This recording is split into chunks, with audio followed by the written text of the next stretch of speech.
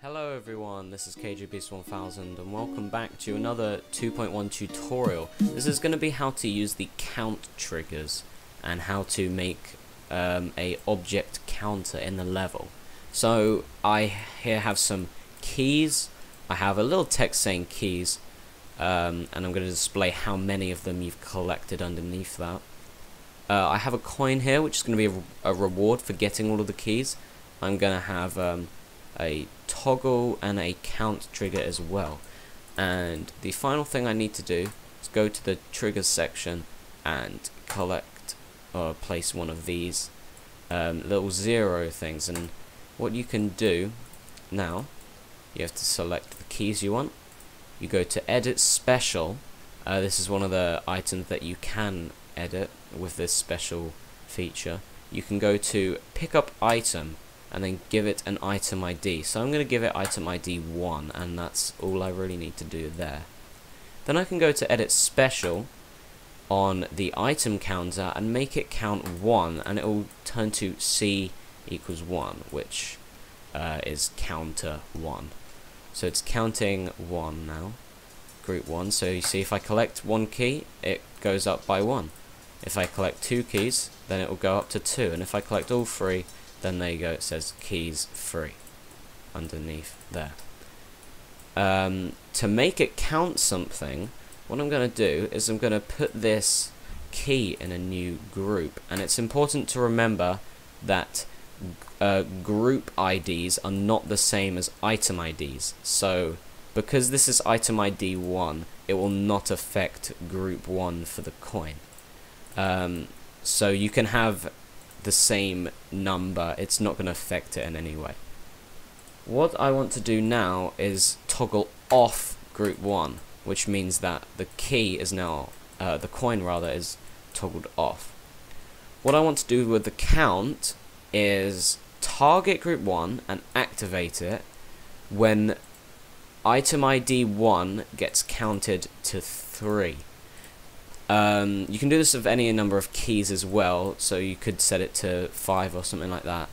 But in this case, if I collect all 3 keys, all 3 of any item with the ID 1, it will activate group 1, meaning it will activate the coin once I get all 3 keys. So if I collect the first 2 keys, there's no coin to be seen. If, however, I got all 3 coins, which I'll do in just a second, I get all 3 and it allows me to get the coin. So this is what I've managed to figure out as well.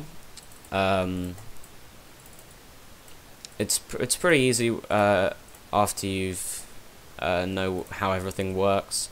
You can also do a subtract thing here, where instead of adding on to this, it will go minus, so you see it goes keys -1, which I don't really know if you want to do -1, but you could maybe set this to be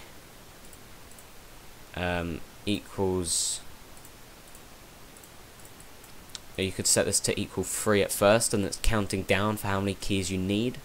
So I don't know if there's an easier way to do this. There is an instant count trigger, which I'm not really sure how it works. I think that just instantly counts how many of these keys you'd have previously got. But what I'll do here is I'll subtract the count from here. I'll make 3 of them.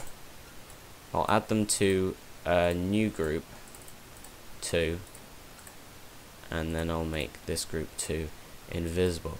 This means that you will collect the keys without even knowing it, because the keys are invisible, basically. They do still show up, so I'm not really sure if you could hide them in some way, but this means that you'll automatically collect 3 of them, and then you can count down.